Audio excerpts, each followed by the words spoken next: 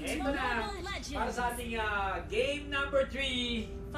Sino kaya ang makakuha ng panalo pares? Walang gustong bumitaw dito. Nagpapakilala ang Playbook Esports with their new rosters. And laban kay Mr. Flaptizi, ang bago ng Bren Esports. Laban na ng mga bago pala to no? Oo. Hindi ko alam kung at some point nagkita pa or nagkaabotan to si Yako at si Flap. Pero sobrang nagbago ng laro nila ever since their Signal Ultra days. Oo. Ay, nag-aabot ba? Hindi yata nag-aabot. Hindi sila nag-aabot no. Nung nawala si Yako, tsaka pumasok si Flap sa internationals noon.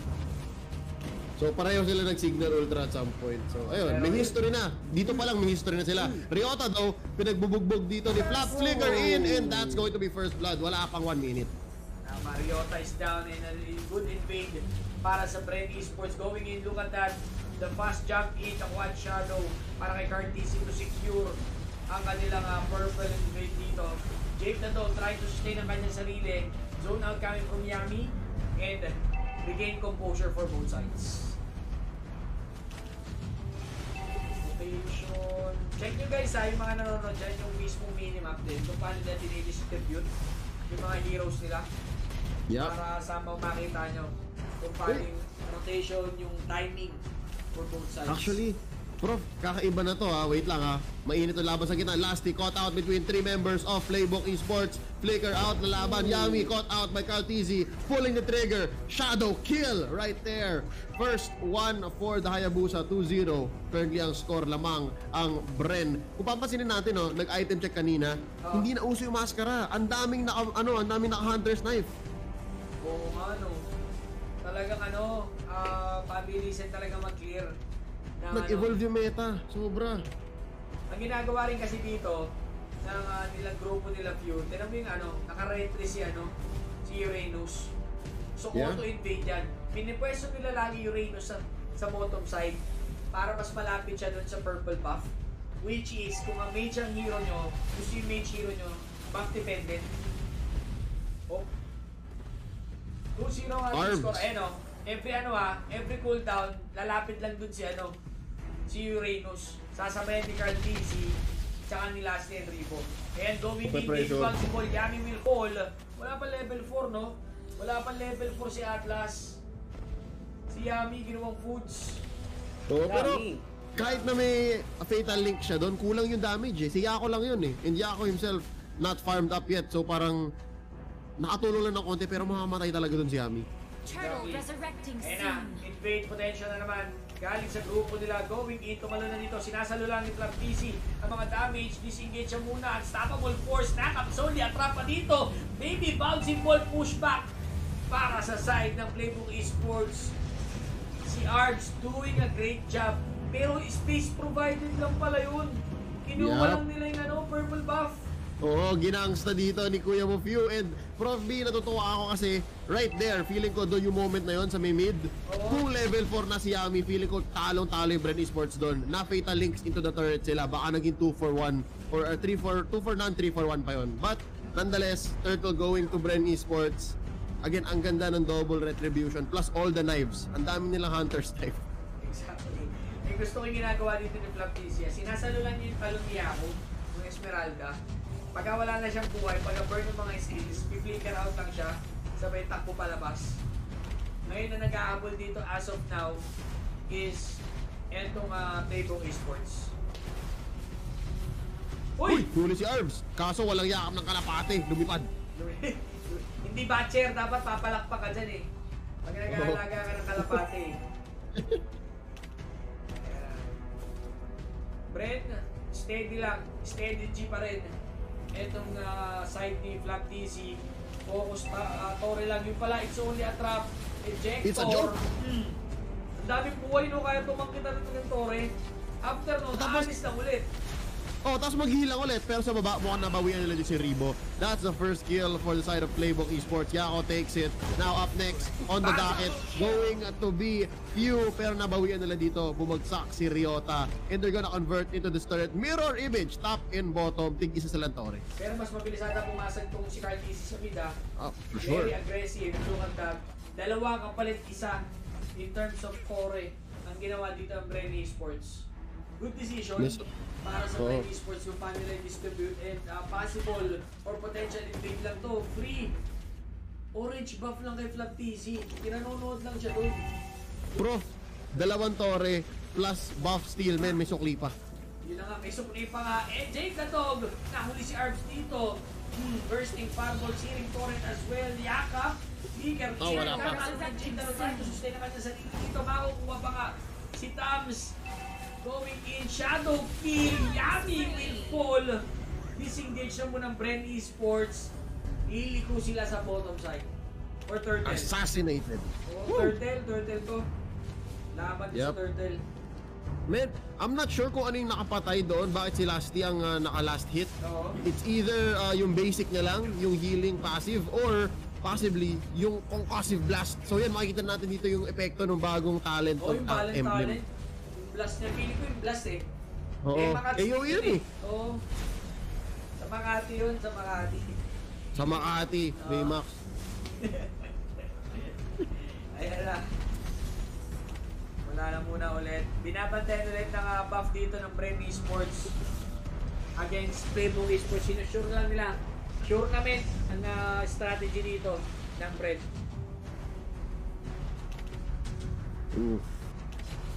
So far so good. Medyo bawi yun yung last fight, but nope, Rebo gonna come in. Riotas still alive. Blade of Despair ngayon kay Carl TZ. This game so much more smooth for the core of Bren here, Carl TZ. Again, I think si Carl gusto niya na to eh. Parang okay lang sa kanya mabana yung Claude tsaka yung Ling. Comfortable na siya dito sa Hayabusa. Kumbaga pabor pa nga sa kanya eh. Na na-open yung mga most likely pinagpa-practicean. And there you go, another turret will be taken down by Bren Esports. The Yakap here, Yami. Wala pang setup dito. Siya pang na-setup pa nga. Napuli siya dito. And tinan mo ni Respo dito ng ng side ng Playbook Esports. Late na naman sila. Quad shadow, quad kill. And another rejector. They try to take down Flap TZ. May burning sensation. In and out talaga sila dito. Wala silang mahuli. At the end of the day, ang nabibida sa kanila 3-4 habang wala sila nakukuha sa Bren Esports. Yup, tapos ito si Fio, tamang trabaho lang sa baba, taking down another turret. Iba rin ang ang jump roll dito ni Fio. Ibang-iba na yun. Nag-mature yung rolls niya, compare noon. Dati mechanics lang like one-on-one, mas magaling ako sa'yo. Pero ngayon, yung buong team nyo kakayanin ko, jajuggle ko kayo lahat. So talagang very deserving of our captain here. One of the most developed pros in the scene right now. And there's an easy turtle for Bren Esports. Sana sunod nilang galaw dito. Lord, 2 minutes away pa eh. Tama. And Deadly Blade, parang mahal ng ng team ng Bren Esports talaga ang Deadly Blade. Tinan mo yung gamit ni Flap TZ. Deadly Blade sabay corrosion. Slow plus anti-sustain. So auto kill. Kaya pala siya ganun katapang tumalon against kay Yaku tsaka kay Tams. Meron na pala siyang mag-go pa ata to ng it's either Wind of Nature or hindi na to Wind of Nature to tingin ko. Para walang pisikalan sa kanya. Yep. Again, ang ganda ng Wind of Nature talaga ay Masha eh. That's all she's asking for. Ayan na, buwelo na naman ang Bren Esports. 70 seconds para sa ating unang Lord. May nakita na ba kayo setup niya, Wala pa, Hindi pa, wala pang maganda. Wala pang magandang fatal link si Atlas. Oo. Hirap si Ami sa game na to. Tama, sobra. Ayan, nagdadalawang isip siya eh. Oh, well, to be fair, nung game 2, kung saan sila nanalo, aggressive si Ami. Ngayon, ito si Atlas, yung klase ng hero kasi si Atlas, reactive siya. Parang gusto niya, yung kalaban niya nagkakamali, siya yung papasukin. So, feeling ko may conflict of interest para kay Ami. Iba yung nararamdaman niya sa totoong kailangan mangyari. Ayun na, pinang-ano lang niya, pinang-zone out lang niya yung perfect match. Tanong mo kung hindi sticker lords, pa, TP lords din to si Flap TZ eh. Galawang Bren. Si Flap TZ feeling ko plug and play sa Bren eh. Parang matagal na siyang dapat Bren eh. Ayun Kasama yan, mind game strategy. Oh, requirement yata sa Bren yan eh. Kaya mo man TP. Mag-recall sa mukha ng kalaban. Meron kailangan nyo sa audition. Oo. Sa tryouts nyo. Pag hindi ka nagre-recall, titignan ka ng coach. Oh, libreng Lord si Flaptizi lang ang gagawa, and this is great kasi hindi rin naman makagalaw yung playbook, hindi sila makalabas ng base. Siya lang may kaya lang sa mabilis na Lord na hindi nababawasan ng buhay niya Yep. May Paul ba tayo dyan, Dre? Anong persuento natin dyan? 4? Thank you sa akin. Pero imaginein mo paano kung yung 4% na yun ang nagpapanalo kasi hindi pa to tapos eh. Comeback is real anytime. ML to guys. Laki 4. Pero tignan natin kung yung 4 ba yun mapapatunayan dito na side na Bren Esports. I mean ang Playbook Esports. Nagdalawang isip doon si Kuya Moribo, could have gone for the garot. But again, you gotta be safe. Siguraduhin mo. Now, mukhang ihahatid dito ni Fuse sa baba yung Lord. Habang naghaharap na away ito sa gitna, sina Flap. Buwelo na naman sila. Ito yung magandang matutunan talaga sa rank guys. Kung natututunan nyo yung ganyang balance ng minions, ang lakas nyo sobrang hirap yung pigilan. Yeah, pressure. Oo, yun yung pressure guys. So if ever matalo sila sa sa clash, malayo yung mga minions, hindi makaka-pushback pa rin. Ito Playbook Esports.